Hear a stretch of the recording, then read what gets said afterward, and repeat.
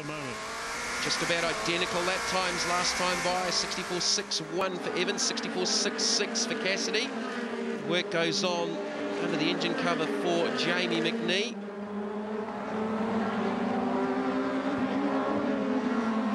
Let's not forget Kenny Smith, three-time New Zealand Grand Prix winner, back at 69 years of age. It's hard to believe he turns 70 next year. It is, especially when you look at Kenny.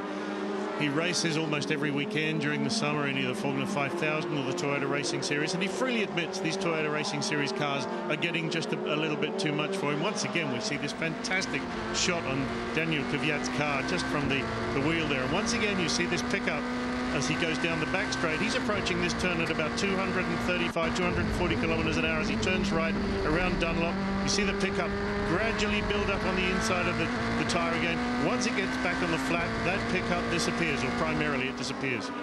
So there is the young Russian. He's 4 seconds out of the points lead. Chasing down Mitch Evans and Nick Cassidy. Maybe Scott Pye maybe Kvyat.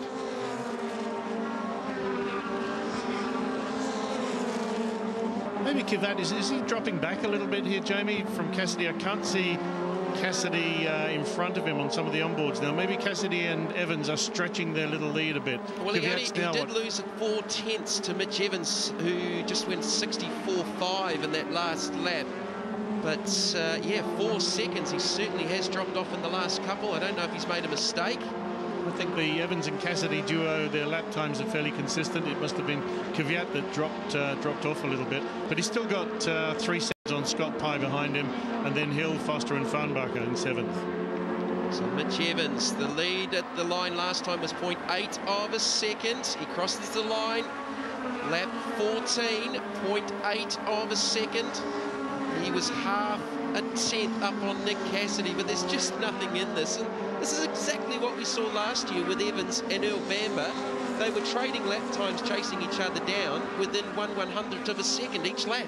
And Mitch Evans is an extremely experienced driver, as we've said, albeit with his young years.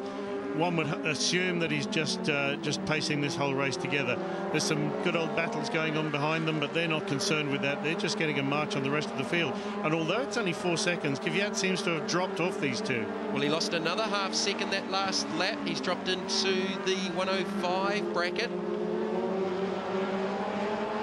Scott Pye making some gains on him as well. Well, we have some action further back. Alistair Wooten, he must have damaged a front wing. Just lost the bonnet off the car, and he's lost a lot off the car. And Earl Bamber with rear wing damage on the Tissot number 2. Well, Wooten was just behind Bamber at the time, so maybe there's and Alex Lynn. Alex Lynn has lost a rear left wheel by the looks of it. He's got right front suspension damage. Here's the Peak Antifreeze replay. Alex Lynn trying it up the inside, getting underneath Wooten, who gets underneath Earl Bamber. Earl Bamber was the innocent party in that little escapade, and I think maybe Wooten was a little bit innocent as well. That was about the 9th and 10th position. Will we see a safety car? Because Alex Lynn is stranded out on the racetrack with damaged right front suspension. It almost looked like Alistair Wooten got a little bit out of shape first. Alex Lynn sees the opportunity to go the inside of Wooten, and it was just sort of a concertina effect from there. The trouble is, Alistair Wooten then had nowhere to go outside of him apart from into Bamber, and that's exactly what he did. So that's off the exit of Higgins. And a safety car has been called as Alistair Wooten pits in the radio hierarchy machine. They just told him get out of the car. I think they've looked at the brakes. Yeah, you can see the leak from the front there. It's just leaking brake fluid. So unfortunately, that's Alistair Wooten's day over. A racing incident, I think that is. So disappointment for another young Kiwi, and the Lexus F Sport safety car is out on the racetrack. Don't go away. We'll be back with more from the 56th New Zealand Grand Prix after this break. Welcome back to Manfeild as the New Zealand Grand Prix continues. There's lots of damage out on the racetrack, cars in the pits as well. And the reason for the safety car is this on the Peak Antifreeze replay.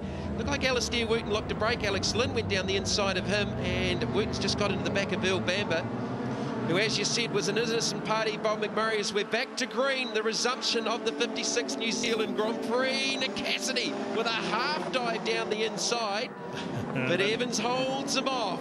Oh, that's Nick Foster just going a little bit wide there.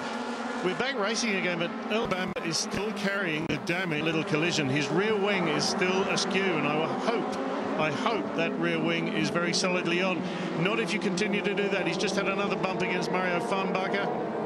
Yeah, another one of the M2 competition cars in there as Bamber runs wide off the exit. He's really struggling out the Tissot number 2. Wow. You can see the chances of defending his New Zealand Grand Prix victory from a year ago fading fast. Here's the peak antifreeze replay. Farnbacher down the inside of Bamber.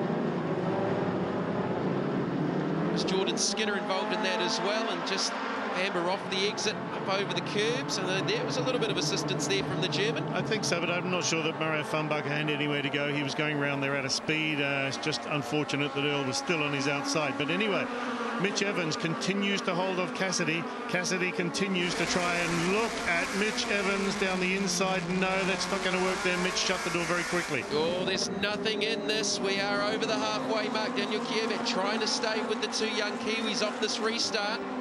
Now, with their racing together like that up ahead of him, Kvyat must be thinking, OK, boys, you're going to make a mistake here. Somebody's going to make a mistake as Cassidy tries the inside, locks up a brake on the left-hand side. He was lucky he didn't repeat the accident there earlier. Well, it's cost him momentum. It cost him 2 car lengths off the exit of the hairpin. Advantage back to Mitch Evans, but boy, this is just nail-biting stuff, and the New Zealand Grand Prix serves this up every year.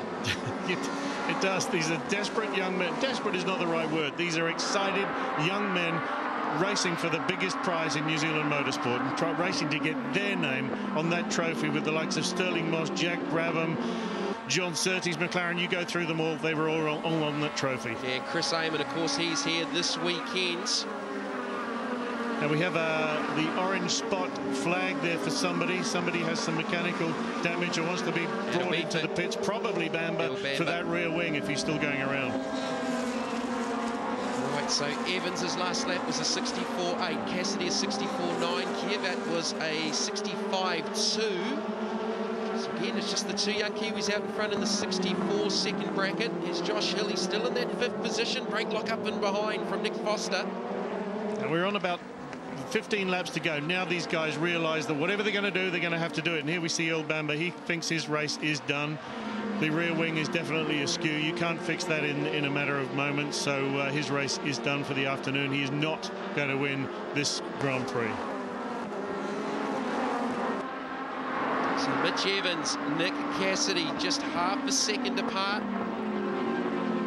Trading fastest lap times. Mitch Evans will go quicker one lap. Cassidy will go quicker the next. Looks like Evans has just strung out a tiny lead on Cassidy, just 0.4 of a second. Another 1.6 seconds back to Daniel Kvyat. So Daniel is just losing them again, like he did in the first portion of this race before the Lexus ISF did a few laps in front. Yeah, Scott Pye is only a half a second behind the Russian, climbing the curves through the S's. Once again, Cassidy seems to catch up around the bendy bits there. He's got a slightly faster car, I think, around the infield. It's been set up maybe for the infield, whereas perhaps Mitch Evans' car has been set up for the straights and for the long sweepers on turn 7 and turn 8.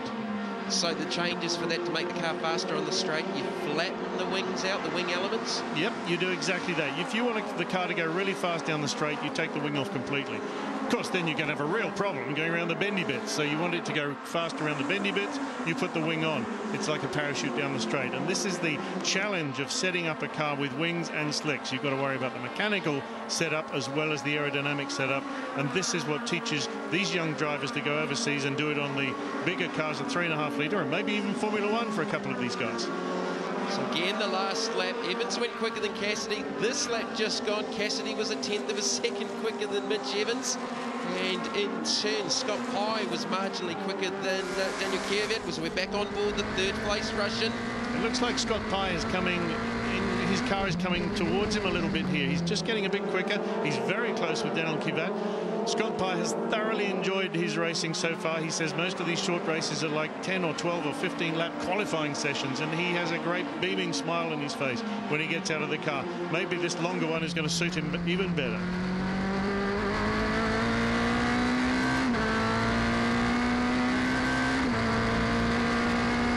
Another great shot from Kvyat's car. Now Will we see Scott Pye close up under braking here? Is Kvyat having a little problem? We've seen him get a bit loose under braking and going into turns now and again. Yeah, Scott Pye, he's not too far away.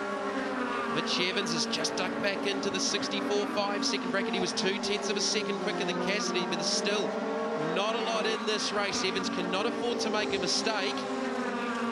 And behind Scott Pye, the Josh Hill and Nick Foster battle is pretty close as well. They look like they're keen on getting in front of each other desperately. Yeah, Foster was just a shade quicker than Hill in that last lap. Go back to Mario Farnbacher in 7th. Kotaro Sakurai in the 8th position. Lukashevich in 9th and Jordan Skinner in 10th.